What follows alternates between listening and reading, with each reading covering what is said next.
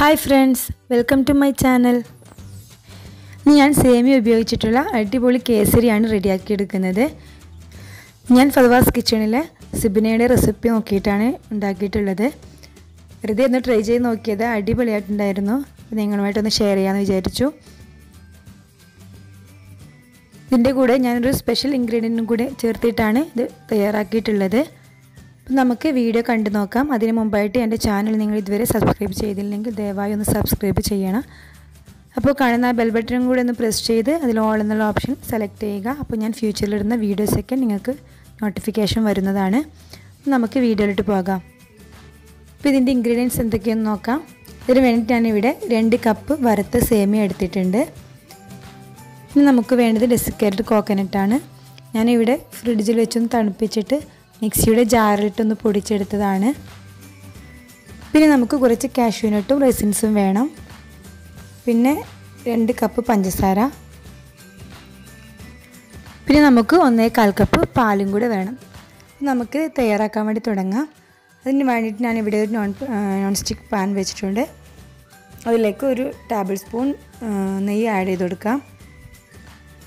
നെയ്യ് ഒന്ന് ചൂടായി വരുന്ന സമയത്ത് നമുക്കിതിലേക്ക് റൈസിൻസും കാഷ്യൂനട്ടും ഒന്ന് റോസ്റ്റ് ചെയ്തെടുക്കാം.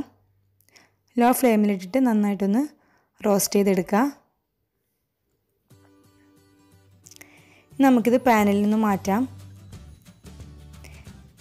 നമുക്ക് ഈ സെയിം പാനിലേക്ക് നമ്മുടെ കോക്കനട്ടൊന്ന് ആഡ് ചെയ്തിട്ടൊന്ന് റോസ്റ്റ് ചെയ്തെടുക്കാം. ഞാനിവിടെ ഡെസിക്കേറ്റഡ് കോക്കനട്ട് ആണെങ്കിൽ അതങ്ങനെ ഡയറക്റ്റ് ചേർത്ത് കൊടുക്കാം. ഞാനിവിടെ ഇത് ഫ്രിഡ്ജിൽ വെച്ചൊന്ന് തണുപ്പിച്ച് പൊടിച്ചെടുത്തതാണ്. അല്ലെങ്കിൽ ഇതൊന്ന് വറുത്തിട്ട് പൊടിച്ചാലും മതി, എങ്ങനെ വേണമെങ്കിലും ചേർത്ത് കൊടുക്കാം. ഈ തേങ്ങയും കൂടെ ചേർക്കുന്ന സമയത്ത് ഒരു സ്പെഷ്യൽ ടേസ്റ്റാണ്.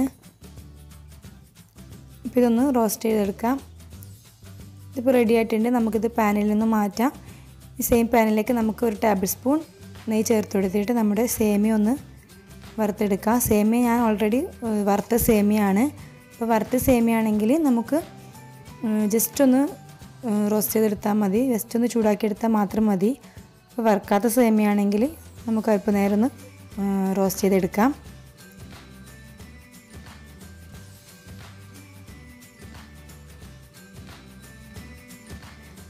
ഇതിപ്പോൾ ഏകദേശം ഇവിടെ റെഡി ആയിട്ടുണ്ട്. ഒരു 2 മിനിറ്റ് റോസ്റ്റ് ചെയ്തെടുത്താൽ മാത്രം മതി. അപ്പോൾ നമുക്കിത് പാനിൽ നിന്ന് മാറ്റാം. നമുക്ക് നമ്മുടെ സേമിയ കേസരി റെഡിയാക്കി എടുക്കാം. അതിന് വേണ്ടിയിട്ട് കുറച്ച് വലിയ നോൺ സ്റ്റിക്ക് പാൻ എടുത്തിട്ടുണ്ട്. അതിലേക്ക് 2.5 കപ്പ് വെള്ളം ചേർത്ത് കൊടുക്കാം. ഇതിൻ്റെ കൂടെ നമ്മുടെ പാലും കൂടെ ആഡ് ചെയ്ത് കൊടുക്കാം. 1/4 കപ്പ് പാലാണ് ഞാൻ എടുത്തിട്ടുള്ളത്. നമുക്കിതൊന്ന് ചൂടാക്കിയെടുക്കാം. ചൂടാക്കിയെടുത്താൽ മതി, തിളപ്പിക്കേണ്ട ആവശ്യമില്ല. ജസ്റ്റ് ഒന്ന് ചൂടാക്കിയെടുക്കാം. നമ്മുടെ പാൽ നന്നായിട്ട് ചൂടായി വന്നിട്ടുണ്ട്. നമുക്കിതിലേക്ക് നമ്മുടെ സേമിയ ആഡ് ചെയ്ത് കൊടുക്കാം. നമുക്ക് സേമിയ ഒന്ന് വേവിച്ചെടുക്കണം. അതിന് വേണ്ടിയിട്ട് ലോ ഫ്ലെയിമിലിട്ടിട്ടൊന്ന് സേമിയ വേവിച്ചെടുക്കാം.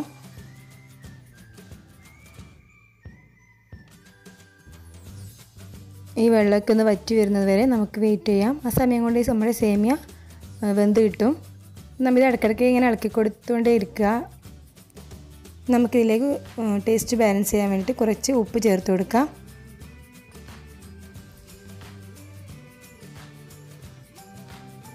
ഇനി വെള്ളമൊക്കെ ഒന്ന് വറ്റിച്ചെടുക്കാം.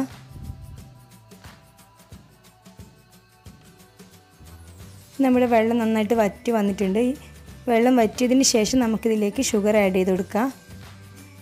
ഷുഗർ ഒന്ന് അലിഞ്ഞു വരുന്ന സമയത്ത് വീണ്ടും ഒന്നത് ലൂസായി വരും. എല്ലാം നന്നായിട്ട് മിക്സ് ചെയ്യുക. ഷുഗർ കൂടെ നന്നായിട്ട് മിക്സ് ചെയ്ത് കൊടുക്കുക. ഇപ്പോൾ ഷുഗറൊക്കെ അലിഞ്ഞിട്ട് നന്നായിട്ട് വെള്ളം പോലെ ആയിട്ടുണ്ട്.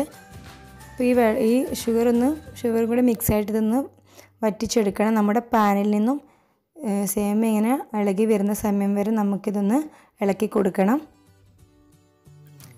അതാണ് ഇതിൻ്റെ ഒരു പാകം. നമ്മുടെ പാനിൽ നിന്ന് വിട്ട് വരുന്ന ആ ഒരു ടൈം വരെ നമുക്ക് വെയിറ്റ് ചെയ്യാം. നമ്മുടെ സ്പെഷ്യൽ ഇൻഗ്രീഡിയൻറ്റ് ചേർത്ത് കൊടുക്കുന്നുണ്ട്. പിന്നെ നമ്മുടെ കാഷ്യൂനട്ട്സും റൈസിൻസും കൂടി ചേർത്ത് കൊടുത്തിട്ടുണ്ട്. അപ്പോൾ അത് കുറച്ച് ഞാൻ മാറ്റി വെച്ചിട്ടുണ്ട് മുകളിൽ ഡെക്കറേറ്റ് ചെയ്യാൻ വേണ്ടിയിട്ട്. അപ്പോൾ നമുക്ക് നന്നായി മിക്സ് ചെയ്ത് ഇതൊന്ന് വറ്റിച്ചെടുക്കാം. ഇത് ഇളക്കി കൊടുത്തുകൊണ്ടേ ഇരിക്കുക കേട്ടോ. അപ്പം അടുക്കി പിടിക്കാൻ ചാൻസ് ഉണ്ട്.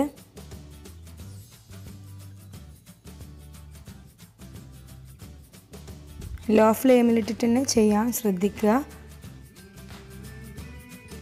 ഞാൻ ഇതിലേക്ക് കുറച്ച് യെല്ലോ കളർ ആഡ് ചെയ്ത് കൊടുക്കുന്നുണ്ട്. നല്ലൊരു കളറിന് വേണ്ടിയിട്ടാണ്, ഫോട്ടോ എടുക്കുമ്പോൾ ഭംഗിക്ക് വേണ്ടിയിട്ടാണ്.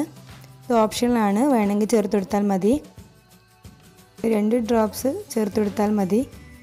1 ടേബിൾ സ്പൂൺ വെള്ളത്തിൽ 2 ഡ്രോപ്സ് ആഡ് ചെയ്ത് കൊടുത്തിട്ടൊന്ന് മിക്സ് ആക്കിയിട്ട് ചേർത്ത് കൊടുത്താൽ മതി. ഏകദേശം ഇവിടെ റെഡി ആയിട്ടുണ്ട്. നമ്മുടെ പാനിൽ നിന്നും ഇത് വിട്ട് വരാൻ തുടങ്ങിയിട്ടുണ്ട്. നമുക്കിതിനൊരു സെർവിങ് പ്ലേറ്റിലേക്ക് മാറ്റാം.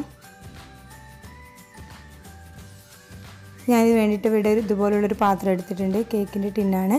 ഇതിലേക്ക് കുറച്ച് നെയ്യ് തടവിയിട്ടുണ്ട്. നമ്മുടെ സേമിയ നമുക്കിതിലേക്ക് ഇട്ട് കൊടുക്കാം. ആ ചൂടോടെ തന്നെ ഇട്ട് കൊടുത്തിട്ട് ഇതൊന്ന് സെറ്റാക്കി എടുക്കാം.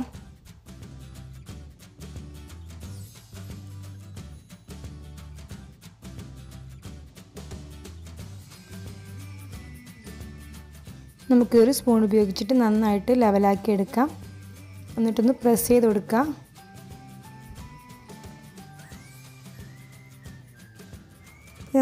ഇപ്പോൾ ലെവലാക്കി എടുത്തിട്ടുണ്ട്. നമുക്കിതിൻ്റെ മുകളിലേക്ക് കാഷ്യൂനട്ടും റൈസിൻസും കൂടി ഇട്ട് കൊടുക്കാം. വേണമെങ്കിൽ നിങ്ങൾക്ക് ബദാമും പിസ്തയൊക്കെ ആഡ് ചെയ്ത് കൊടുക്കുക. ഇഷ്ടമുള്ള ഡ്രൈ ഫ്രൂട്ട്സൊക്കെ ചേർത്ത് കൊടുക്കുക. ഇനി നമുക്കിതൊന്ന് ചൂടാറാൻ വേണ്ടിയിട്ട് മാറ്റി വെക്കാം. നന്നായിട്ട് ചൂടാറി വന്നിട്ടുണ്ട്. അപ്പോൾ ഇതിൻ്റെ സൈഡൊക്കെ ഇതുപോലെ ഒന്ന് ഇളക്കി കൊടുക്കുക. നമുക്കിതൊരു പ്ലേറ്റിലേക്ക് മാറ്റാം. നമ്മുടെ സേമിയ കേസരി നല്ല അടിപൊളിയായിട്ട് കിട്ടിയിട്ടുണ്ട്. കാണാൻ തന്നെ നല്ല ഭംഗിയുണ്ട്. കഴിക്കാൻ അതുപോലെ തന്നെ നല്ല ടേസ്റ്റിയാണ്.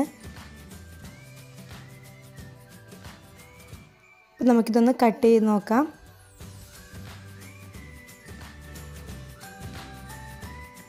അടിപൊളിയായിട്ടുണ്ട്. ഞാൻ വെറുതെ പറയുന്നതല്ല, നല്ലൊരു ടേസ്റ്റ് ഉണ്ടായിരുന്നു കഴിക്കാൻ വേണ്ടിയിട്ട്. അപ്പോൾ നിങ്ങളിതുവരെ ട്രൈ ചെയ്ത് നോക്കിയിട്ടില്ലെങ്കിൽ തീർച്ചയായിട്ടും ഇതൊന്ന് ട്രൈ ചെയ്ത് നോക്കുക. അപ്പോൾ എൻ്റെ ഈ റെസിപ്പി എല്ലാവർക്കും ഇഷ്ടമായിട്ടുണ്ടെന്ന് വിചാരിക്കുന്നു.